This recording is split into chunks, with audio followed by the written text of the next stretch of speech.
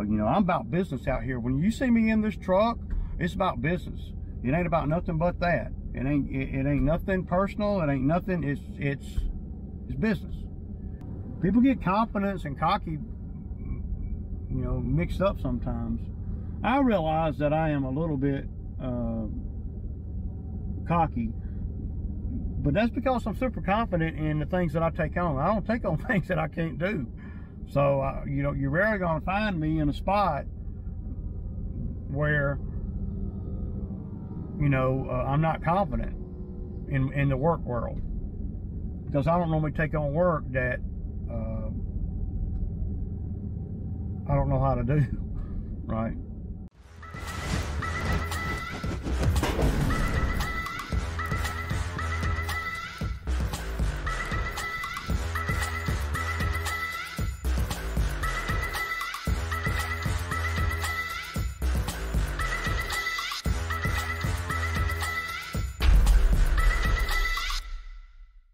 Okay, y'all, good morning. Well, it's mid-morning.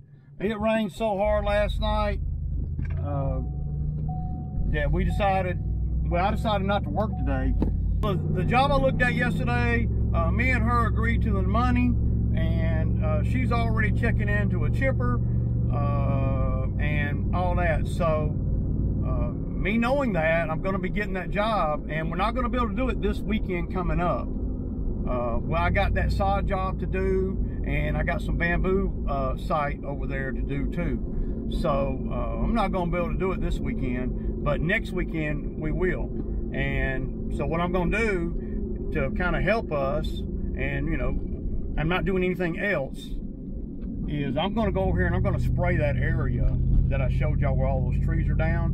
What I'm going to do is I'm going to hop on one of the lawnmowers here, and I'm going to ride up in there if I can, and just spray everything, the whole area, and that'll knock all this stuff down. So in, you know, 10 days or so, when we're over there to do the work, it won't be so overgrown. I mean, that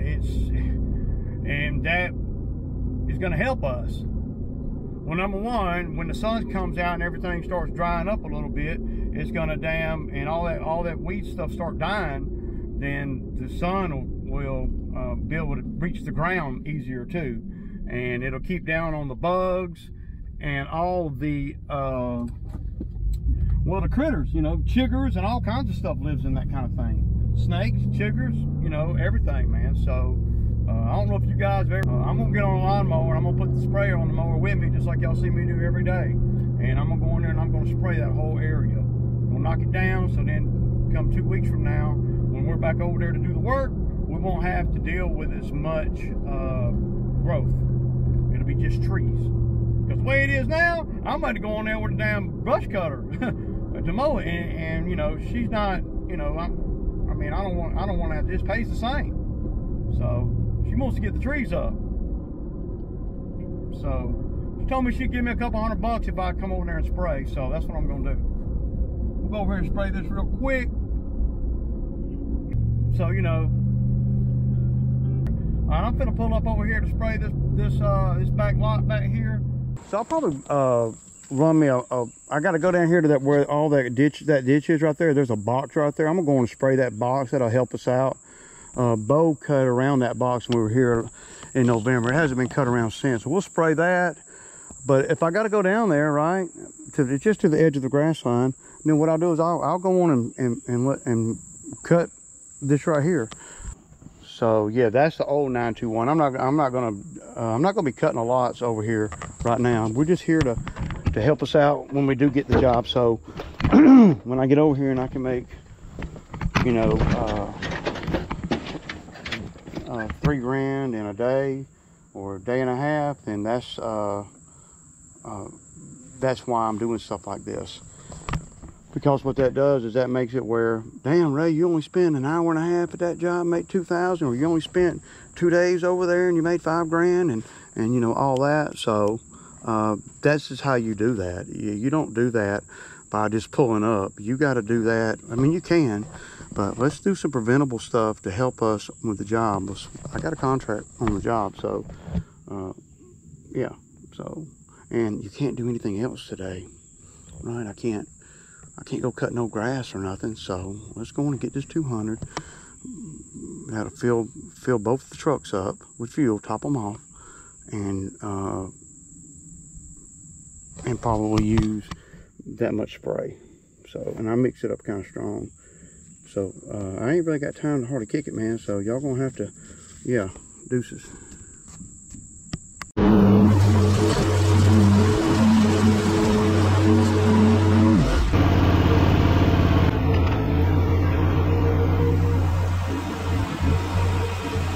Now there's a mouth here to go under. It goes under the road for water. I want to try to find that.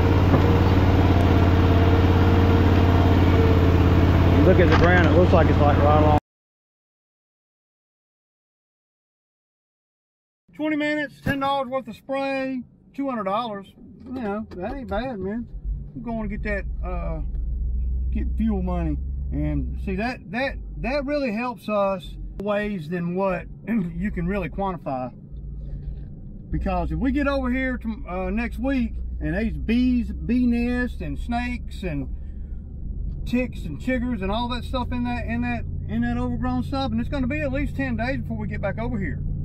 So you kill all that stuff, then all those bugs and stuff will kind of just, they'll go to where there's more green shit, snakes and everything. So and you can see, I want to be able to see the ground. So because the job really is not brush cutting, you know. No, I mean, I may bring a brush cutter with me. Maybe we can get another day out of her. Doing the tree stuff's not going to be that bad if it wasn't for the freaking heat and all, because the skid steer can pick up them trees and feed them into a chipper, you know. I thought about on this job replacing my chainsaw, you know, the big chainsaw that I normally use, because it's been running like crap. And it's not that powerful anymore. I've had it for about 12 years, and it's not, you know, well, it's just not that powerful. And we're gonna have a lot of cutting over there, but most of that cutting over there you can do with a 201T, and I got 3 of them. So we need to get that other saw out of the toolbox on that other truck and get that saw up and running good. Where I don't like guys using my saw. I mean, I don't mind them using the business saw, but the saw that I designate as mine, I don't like nobody to use it but me. Some guys don't think nothing about, oh, well, you just have to replace the chain, man. Shoot, that's good, but I ain't trying to replace no chain on nothing. That ain't what I want to do, dog. So, but this was a smart thing to do right here. It's going to pay dividends. It paid today, but it's also going to pay on our timing. And at the end of the day, that's money. That's money. So we don't have to be over there with a freaking brush cutter, you know, brush cutting everything before we can even get started. I want to be able to see the ground. I want the ground to get good and dry too. So yeah. Anyway. So I'm gonna stop. I'm gonna pull off the road up here, and I'm gonna call this guy out in Luthersville.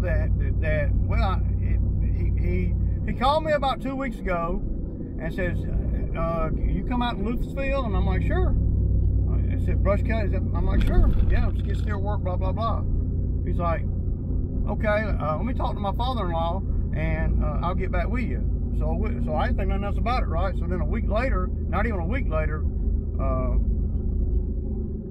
midweek last week, he called me, and we talked. He gave me the address. He said, yeah, apparently they couldn't find, you know, I don't know, maybe they couldn't find nobody else. I don't know. I'm gonna try to call him. So let's try to call him and see if I can, because it'd be nice to be able to go out there now, you know, while I'm out.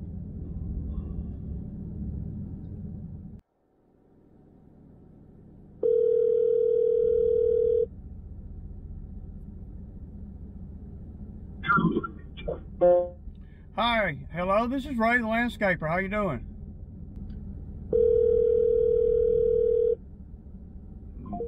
you see, they answered, they didn't realize who it was, and then now they realize who it was, and now they don't want to talk. So that tells me a lot, right? I'm just saying that when, you know, people are gung-ho about things, and then he called me and wanted me to come and look at it, and I told him I would try to come over the weekend, but then I called him Saturday morning, no answer. I texted him Sunday morning, no answer. And this is after he called me. I'm not, you know, I'm not running him down. I'm trying to figure out a time to go out there and look at it, because this is about a 20-minute drive. But me and the young lady that I'm fixing to do the work for where I sprayed just now, she's texted me, and we're all good with everything. So yeah, it's gonna be a decent paying job, but it you know, it ain't gonna be, you know, like taking down that big tree where we made, you know, $1,900 in 4 hours or whatever. It ain't gonna be like that. But I could profit $1,000 a day off the job.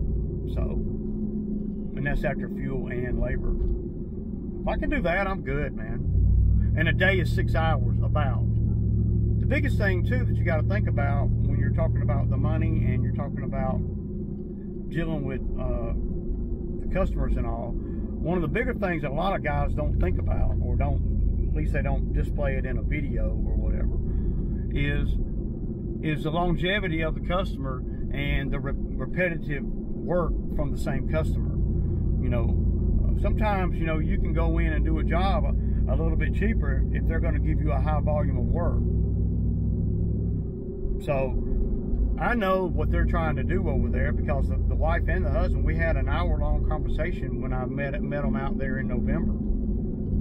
So the wife and the husband, they're wanting to put grass back there in that area with the trees. But it's a process, you know. They really screwed up by letting their friend cut the trees down. Y'all saw the trees, man. I mean, I could have grabbed them tree stumps and all and picked them up and, you know, at least put them in a pile somewhere instead of them just laying around everywhere. Because that, you know, that's not good right there, man. That was a bad move on. I mean, okay, you got them cut for free, but I mean, is it probably going to end up costing you more?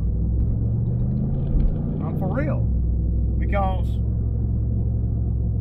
now she's going to have a stump grinder over there probably on some of the other ones. Some of the ones that are big that are going to be real taxing for me to dig out. See, if she'd have called me, she could have rented the chipper, and I could have took the trees down and chipped them all in one weekend. See? And you wouldn't have never had this mess. I wouldn't have had the process of spraying. I wouldn't have had the process of the unknown, right? You know. So there's a lot of cleanup over there too that you're going to have to do. As I was walking through there, I don't know if the camera got me walking, but I walked through there, got off the mower and walked through there spraying some of the stuff toward the wood line, and the ground is covered with big pieces of freaking tree stuff. You know, I'm talking about pieces, you know, as big as my hand, you know.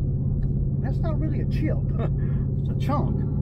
So, but see, this is the second job I've done for them. And I'm dealing with her because her husband's a pilot or whatever, but this is the second job I've done for them.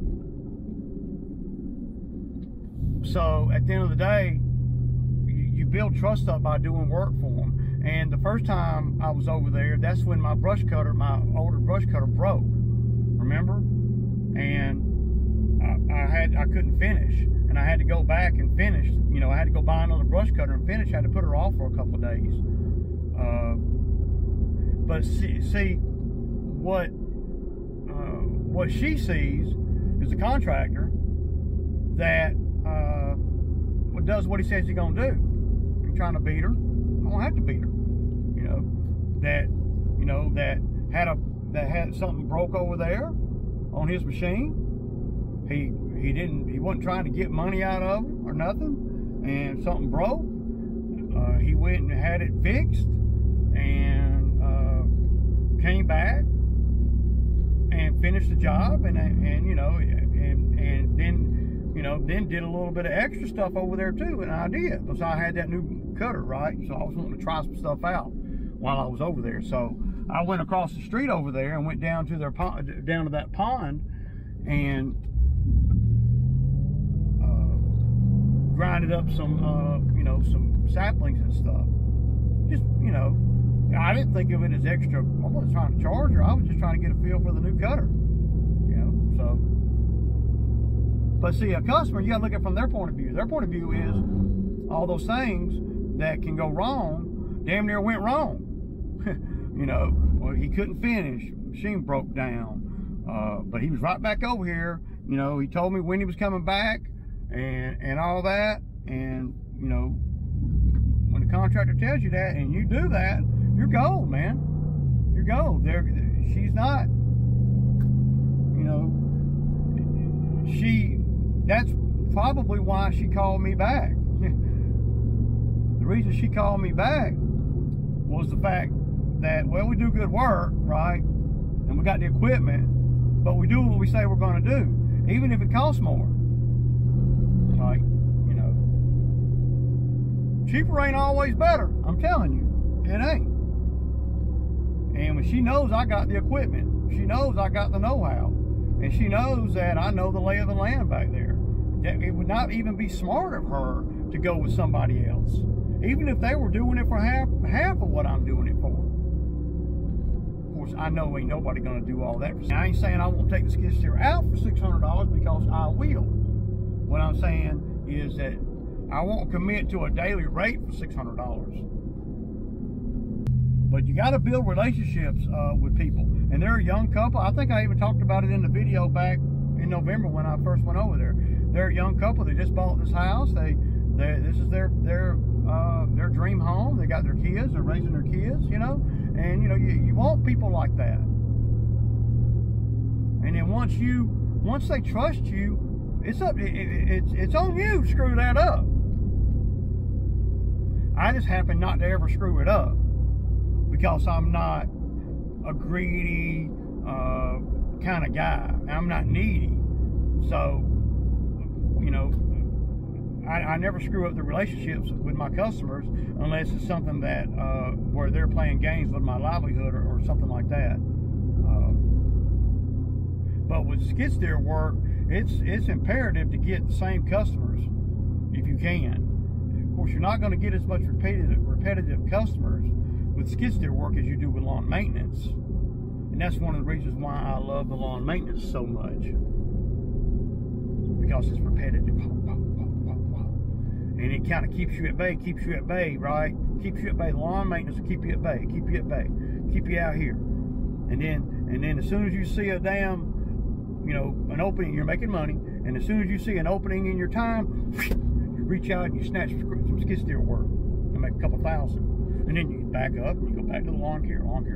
As soon as you're sassy enough, you create a little more time, and then whop, go in there and grab another $2,000 skid steer job, and you ain't lost an air dollar on the lawn maintenance. That is what I pride myself on, y'all. That's what I'm good at.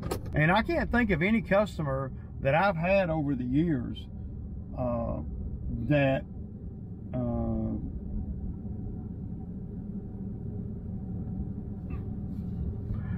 I lost the relationship with that I wanted the relationship with, right?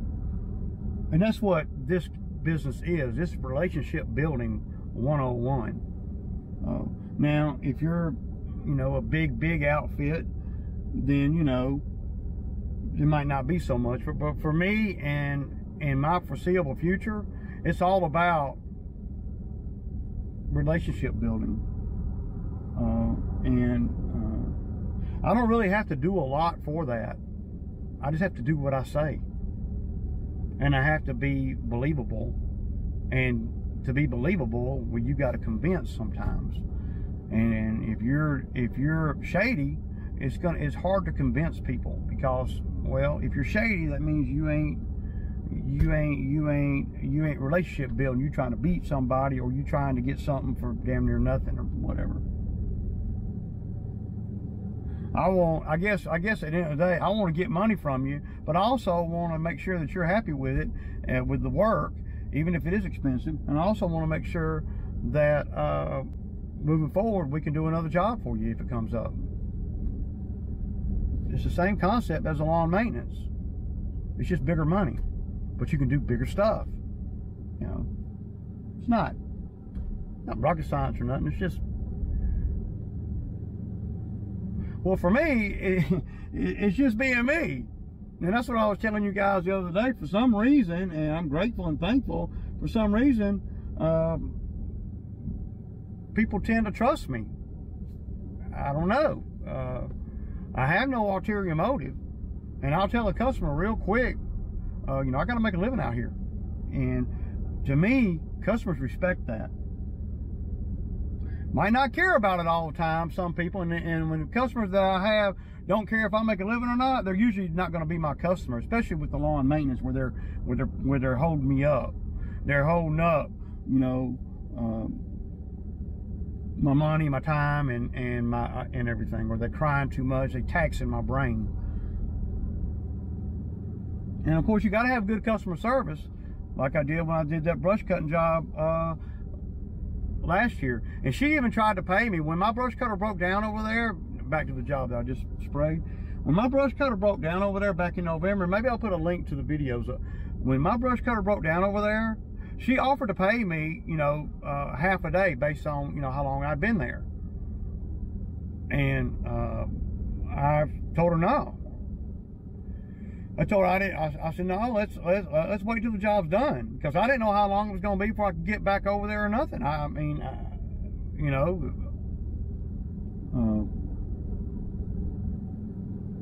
you see, when a customer tries to pay you prematurely, and you don't take the money because, well, you're not done or whatever, and y'all haven't talked about that. You know, and some jobs, if I got to come out of my pocket a lot, and I feel a certain type of way, then I'm going to get some money down to pay for whatever materials I got to buy. It's just according to how I feel about that customer. That's up to me. There's not a rule one way or the other. It's whatever I feel like at that moment. And that might be wishy-washy to a lot of guys, but that's me. I got to have a feeling. I don't let the guys that work with me accept jobs and sell any services and talk about the money. I want to be the one to deal with them about the money, because I feel like based on my experience and everything and the way I'm built, I can get the most money out of them for what we're doing, and I can keep the expectations to where they are in line with what it takes to make that money. And then I can look at facial expressions and that kind of thing when I'm meeting with people, and tell if they are you know, going to be spending good money or not.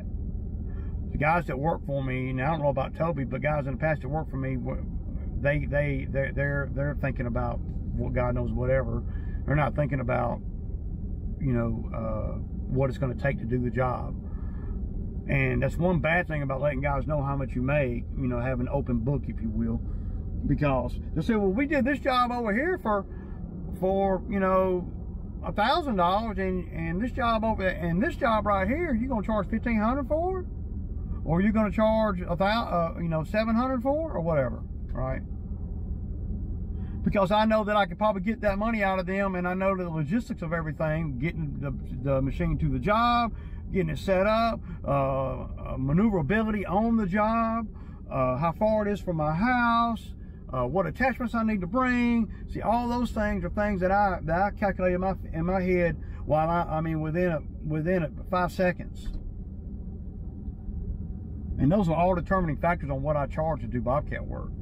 And then at the end of the day, and I hate to say it so bluntly to everybody, to folks that are business people, I charge whatever I want to charge at the end of the day. I mean, because it's my machine, it's my truck, it's my trailer, you know, I own everything. So I have the right to charge. They agreed to, that's what they agreed to.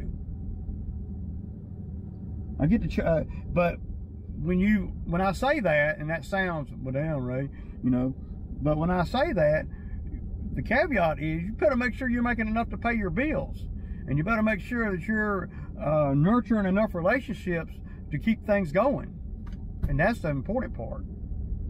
It ain't about, you know, every little dollar that I make. I mean, it is to a certain degree, but it's about making every little dollar you can make today, and then repeating that again next week, next month, next week. So, and then doing the same thing over and over again and getting faster and more efficient at it. To where now, that yard that was taking us an hour and a half to do for 150 or whatever, now we're doing it in less than an hour for the same 150. I don't go down on the number if it's a lawn. So, that's just some thoughts, y'all. Not that, you know, I'm not a business guru or nothing like that. I'm just, you know, out here, you know, observing, right, and learning from the moves that I make, and then trying to explain it to you guys without sounding, I don't know, arrogant, cocky, or whatever everybody seems to always think I am. People get confidence and cocky, you know, mixed up sometimes. I realize that I am a little bit cocky, but that's because I'm super confident in the things that I take on. I don't take on things that I can't do. So, you know, you're rarely going to find me in a spot where, you know, I'm not confident in the work world, because I don't normally take on work that I don't know how to do, right? It's just some food for thought today. We're not working, and you know, and I'm steady. I'm still working. This is all work. Going and spraying that one, calling the stupid people that don't want to answer the phone, moving everything from today to tomorrow, and then trying to incorporate Wednesday schedule, because if we didn't work today, right, then we got a block of yards, maybe 10, that we put to tomorrow. Well, tomorrow we already had 10 or so that, you know, that's on that route. So now we're gonna have to we're gonna be a little more inefficient this week than what I thought, because we missed today. But we did work yesterday, and we did 4 of the ones that was on today. So there's like 8 left from today that we had to push to tomorrow. So, but me and Toby are gangsters out here. I mean, it ain't even close, man. I mean, we get a lot of work done based on my experience, and based on from what I've had in the past as far as help and everything goes. I've had 2 guys out here, and we don't get as much work done as me and Toby can do on a good day. Of course, when I have 2 guys out here, I ain't got to do as much. So I'm having to do a little more work, and that's okay with me. I mean, I don't mind, really. I really don't. I understand that that's just where we're at right now. And I take one for the team. I mean, I have been taking one for the team the whole time I've been in business. Anytime that I could not have to do some of the labor myself, and that's what I do. But I knew when I hired just one guy that what we're trying to do is basically set the groundwork down to be able to hire other people, and me not have to have so much interaction with the other people. I mean, of course, I'm going to have some interaction, but the first thing we needed to do, Toby and I, when I hired Toby, is we need to get him as familiar with the properties as he can get in one season. I know they people out here that come out here in one season, they know everything. Well, you tell yourself that, but you know, I've been out here 17 seasons and I don't know everything. So, but I know a lot.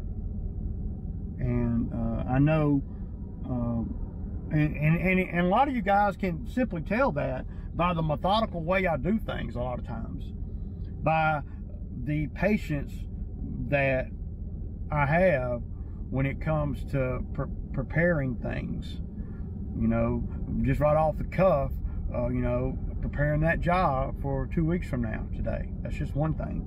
What about, you know, buying the second F-250, you know, in the middle of the winter, you know, because without that, I'm not able to hire a guy. And I bought that truck before I even knew Toby. I didn't even know him. And then buying lawnmowers, and, you know, buying a skid steer, and all the things that I'm in control of, you know, to make the business as successful as it can be based on the time that we're working, you know. And there's a deeper plan in place. Like I've told Toby, basically what I want to do is I want to get him to where he's running all the lawn care, the help and everything.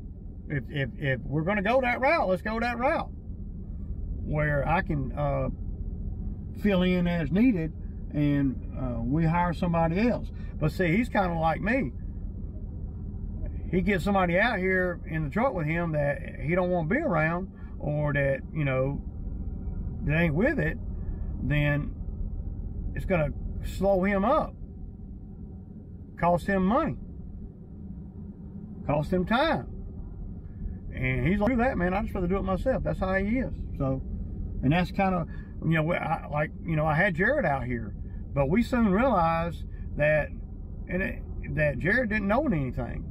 And then we started doing the properties, and we're like, damn, dude, this really ain't that bad for us just to do them all ourselves, just him and I. And then the drought hit. So, but we're good. We're making money every day, and we're okay.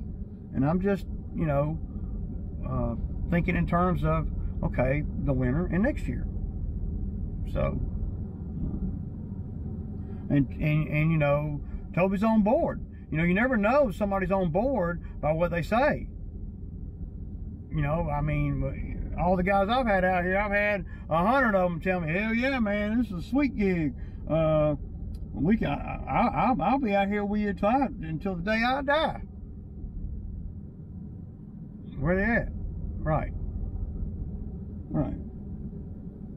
So when guys come out here and they tell me, yeah, you know, I mean, I'm the gun shy. I'm like, you know, we'll see. That damn 90-degree heat ain't, 100-degree heat ain't got on your ass yet. So, you know, so of course Toby was telling me all the good things, all the right things when he came on, but he's showing that. He's demonstrating that. And at the end of the day, he can make a lot of money out here. Now, this year, first year out here, he ain't gonna make a fortune.